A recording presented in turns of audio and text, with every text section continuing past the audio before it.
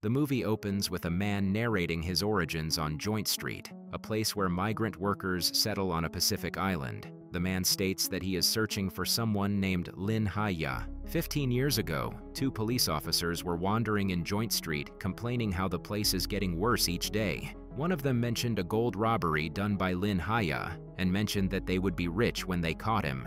Lin Haya lay wounded after the robbery. C was treating his injuries, but there was no anesthesia. Lin Haya had robbed the gold under duress. A flashback revealed Lin Haya in anguish, holding his wife and daughter crying out for Paquin, the gangster who forced him to steal the gold. Even though Lin did what was asked of him, Paquin mercilessly killed his entire family. C decided to help Lin by changing his entire appearance and performing surgery to give him a new identity. While Lin lay with his face covered in bandages, Paquin and his gang burst in.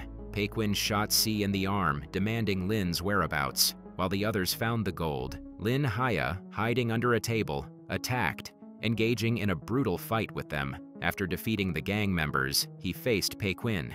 Paquin overpowered Lin and was ready to shoot him when C managed to inject Paquin with a needle.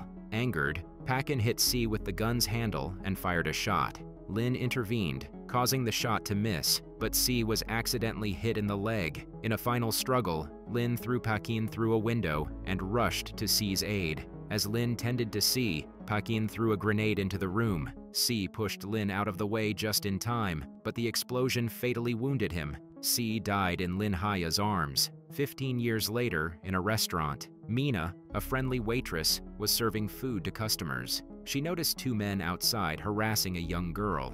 The men spiked the girl's drink and tried to force her to drink it. Concerned, Mina rushed outside to help, but the men dismissed her, telling her to stay out of it. Lao Chen joined her, and as they argued, a police officer arrived. Mina explained the situation, and the officer spilled the drink and asked for proof. He then ordered the men to leave and come with him. After the incident, Mina wondered why Dee was late. Lao Chen offered to go look for her. Meanwhile, Dee, a young girl returning from school, encountered 2 boys. One of them angrily blamed her for reporting him to the teacher and began scolding her. When they tried to attack her, Dee defended herself and easily defeated them. As the fight continued, Lao Chen arrived, causing the boys to flee. While walking home together, Chen gave Dee some candy and wished her a happy birthday. Dee thanked him, and Chen warned her not to tell her mother about the fight or the candy. Later, in a nightclub, Lao Chen was making deliveries when he noticed the 2 men from earlier, along with the officer, entering a VIP room. Inside, the officer, Can, was greeted by George. George pulled a barely conscious girl from the dance floor and handed her to Can. When Can tried to kiss the girl, she suddenly woke up, pushed him away, and bit his lip. George slapped her and told her to show respect to the customers. Can reassured George he would handle her, pulling her closer to his side. George handed Can a bag of money, calling it a gift for their meeting. While they were laughing, George received a call warning him that Paquin wanted him to leave because there was a spy. Reacting quickly, Can hit George with an ashtray, but George managed to escape to an alley. Can followed him, only to find himself surrounded by George's gang, with George pointing a gun at him. Unfazed, Can fight off all of the gang members. Soon after, the police arrived. Can told his partner there was a mole and handed him the gun he had taken from George before walking away. Back at home, Chen and Mina were celebrating Dai's birthday. As Dee blew out her candles, there was a loud banging at their door. The woman from the nightclub, Xiao Mei, was begging them to let her in. After opening the door, she told them she had been kidnapped and that her passport had been taken. Meanwhile, a man standing across the street witnessed this and made a phone call to report what he saw. Chen took Dai to bed while Mina stayed with Xiao Mei. When Mina asked what had happened, Xiao Mei explained that she had come from China to meet her online boyfriend. However, once they were together, he took her passport and hit her. 2 men later arrived and took her away. As Xiao Mei shared her story, Chen brought her food, and Mina offered her a place to stay for the night. Chen pulled Mina aside, warning her that they could get into trouble for this. Mina reassured him it was just for one night, and he let it go. Sitting outside, Mina confided in Chen that she wanted to help Xiao Mei because she saw herself in her. She recalled a time when she nearly jumped from a building holding baby Dai. but Chen had arrived just in time to save them and encouraged her to keep going. The next morning, a group of thugs arrived at the restaurant. Despite Mina telling them they weren't open, they forced their way in, pushing her aside. Inside, Xiao Mei, who had been sleeping with Dai, tried to hide under the bed but was discovered. Di attempted to defend Xiao Mei, but one of the men grabbed Dai and took her. As Mina tried to stop them, the thugs left with Dai. Chen, returning with groceries, was hit by their car and knocked off his bike. Mina and Chen went to the police to report the kidnapping, but the officers ignored them. Frustrated, Mina lashed out at one of the officers, but Chen calmed her down and led her away. At the same time, Kan walked into the police station and saw the report about Dai's kidnapping. Noticing that Xiao Mei was in the photo with Dai, he recognized her from the nightclub. Realizing the connection, Kan went to confront George about it. Can later report to his superior about Paquin and his group, revealing that many women were being abducted by them. In a flashback, Kan remember his birthday. He was returning home with a cake when he heard gunshots. He then saw a man with his face wrapped in bandages walking away. When Kan turned around, he found his father lying dead on the ground. Back in the present, Kan told his colleague, Chaban, that he was determined to find his father's killer, dead or alive. Chaban was skeptical, recalling that the gold robbery back then involved many people and that Kan's father's death was linked to it. Meanwhile, Mina and Chen visited a shop nearby to review the CCTV footage from the morning of the kidnapping. They managed to capture an image of the car the thugs had used and took it to a car dealer, who pointed them to a house. Another person they approached mentioned that he had delivered goods to that house before. Dai was being held in a room with several young girls and women. When a man brought them food, Dai refused to eat, disgusted by the food. Kan and his colleague arrived at a location where the women were being held. Kan jumped over the fence to sneak inside, while at the same time, Chen managed to enter the place hidden under a pile of vegetables. Both of them witnessed the women being mistreated. Kan approached a window and saw Xiao Mei inside. She pleaded for his help, and he promised to rescue her. In another room, Kan discovered a woman lying on the ground, covered in blood. Meanwhile, Chen found Di's candy in another room and attacked the man inside, demanding to know where Dai was. A woman informed him that Dai had been taken the previous day. At that moment, Kan entered the room. Chen and Kan began to fight each other. During the struggle, a cabinet fell, causing them to pause. Kan told Chen that he wasn't his enemy. Just then, one of the criminals entered, alerted by the noise, and both Chen and Kan teamed up to knock him out. More criminals followed, and Chen and Kan fight them off in an intense battle.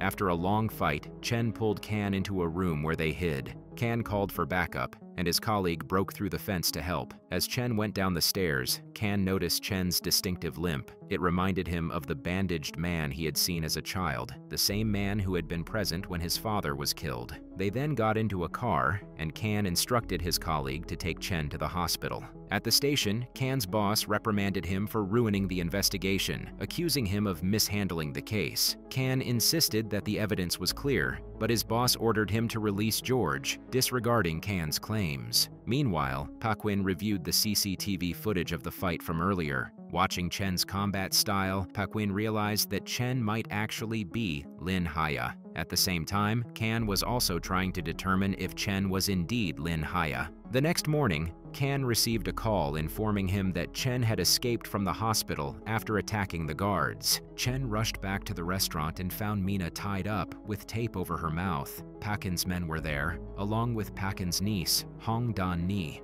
Dan-ni accused Chen of being the one who killed her father, suspecting he was Lin Haya based on the way he fought. To prove her point, she shot Mina in the leg. At that moment, Kan arrived and attacked Paquin's men. A gunfight broke out between Dan-ni and Kan. As Mina collapsed, Chen rushed to help her, but he discovered that she had also been shot in the stomach. Calling out for Dai, Mina died in Chen's arms. Afterward, Kan approached Chen and demanded that he come with him to the station. Enraged by Mina's death, Chen started fighting Kan. They fought intensely, but in the end, Chen managed to cuff Kan to an iron stool and left. Kan spotted Chaban entering a library. Inside, Chaban met with Dan-ni, who expressed her frustration, saying that Kan had caused them trouble. Chaban reassured her that he would handle the situation before leaving. Can, who had been eavesdropping, overheard their entire conversation. Outside, Chaban explained to Can that the only way to take down Paquin was to work with them from the inside and understand their operations. Can urged him to think about the victims, but Chaban insisted there was no other way. At that moment, Can revealed that he had found Lin Haya.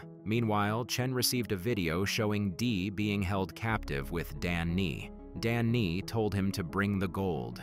Furious and desperate, he began training intensely with a boxing bag, preparing himself for what was to come. Lin Haya delivered the gold to Paquin, who mocked him for trying to change his face and start a new life. Paquin then revealed his true intentions, saying he wouldn't release Dee since Lin had only brought half of the gold. Paquin shattered glass near Dai, injuring her feet, while Dan Ni struck Lin Haya with a gold bar. At that moment, the police arrived, and a flashback revealed that Lin Haya had asked Can for help, fearing for his life due to the criminal's threats. Paquin and his men panicked. Paquin and Dan Ni fled with Dai, while their men fired at the police. Lin Haya and Can chase after them. Dan Ni returned to fight them, while Paquin continued with Dai. As Can battled Dan Ni, Lin Haya pursued Paquin. He found Dee unconscious on the ground. After shaking her awake, Paquin detonated a bomb nearby. Lin Haya shielded Dai by jumping with her, severely injuring himself.